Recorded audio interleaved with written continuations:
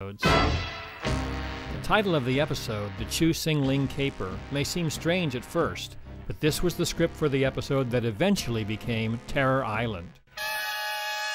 The script has lots of penciled changes in the margin.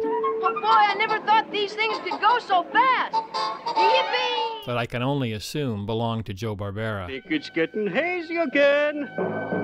No! The finished episode and the teleplay had interesting differences. For instance, the actual episode, where a giant crab wreaks havoc, was not in the script anyway.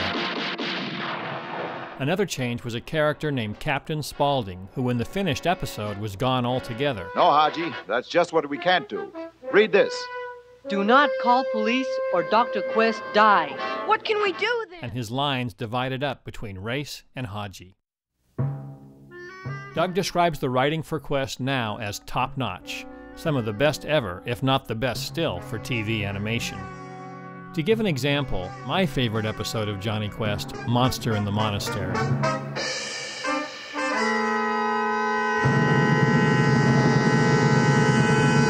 A storm drives the legendary Yeti down from the high Himalayas into an old abandoned palace.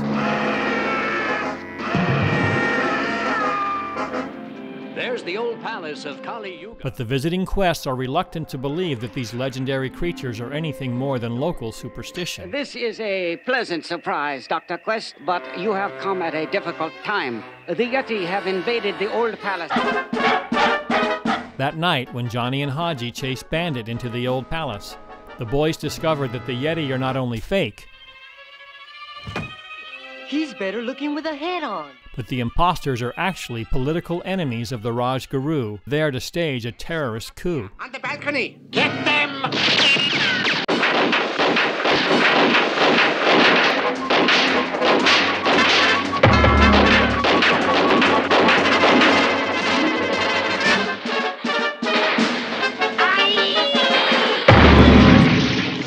After a third act of cat and mouse, Greetings from spaceship number 3! I hope you boys have a good excuse. Well, I'll try to think of one, Dad. There are enough Yeti outfits and supplies here to equip a small army. Well, Dr. Quest, would you and Raj Guru step out here on the balcony? Trouble, Race? No, sir, not now. But someone's been playing pretty rough. Looks like they've all been wiped out by some tremendous force. A terrible justice has been done here. I wonder by whom. Dad! Hey, Dad! Look, tracks! And they lead up the hill. There's something up on that ridge! What is it, Jonny? I don't know.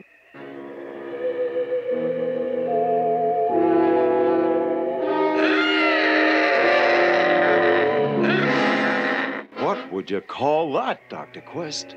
I see it, but I hardly dare believe it. You can believe it, Dr. Quest. The Yeti have taken vengeance into their own hands.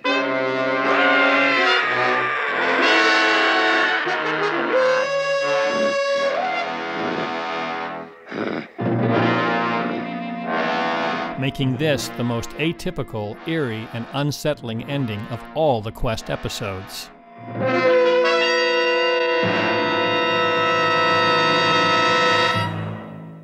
Because the DVD release decided to slap the same and wrong end title on almost every Quest episode, I feel it's only right to take 30 seconds to see who really wrote and directed these shows.